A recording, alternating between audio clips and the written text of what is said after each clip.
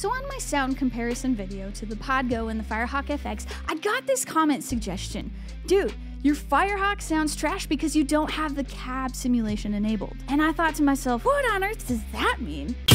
What is up, Yoshis? My name is Beth and I run Steadfast Ascent, and today I'd like to tell you how absolutely nothing has changed in the sound quality of my Firehawk FX, but I do know how to turn on and off the cab simulation within the remote app. This is important for a simple reason.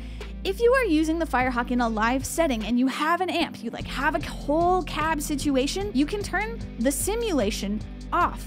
So instead of the Firehawk simulating the whole situation, you can just use a real cab. You open up your remote app, you make sure it's synced with your Firehawk, and so on and so forth. You select the cabs. So you can turn cab simulation on, and you can turn cab simulation off. Now this combo is great because it means that you can have all of the presets and all of the sound and all of the foot pedal, foot switch options available to you that the Firehawk has, but you're not limited to the sound and to the simulation of their cabs. This is important because their cab simulation, as you can probably guess, is not 100%. However, I have been able to go back in, knowing this information, and take a look at my cab simulation and maybe improve my Firehawk sound by improving what the settings are that I'm setting for these different cab simulations.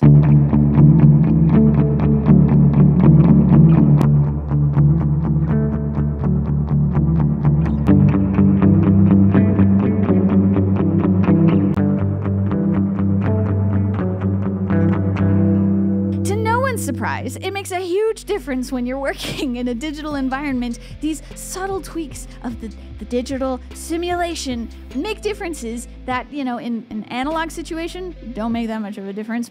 But in a digital situation, it's completely changing the game. I avoided making this video for a long time because I'm this is gonna be hard. It's not hard. Anywho, go forth and make beautiful music, and I hope to see you next time.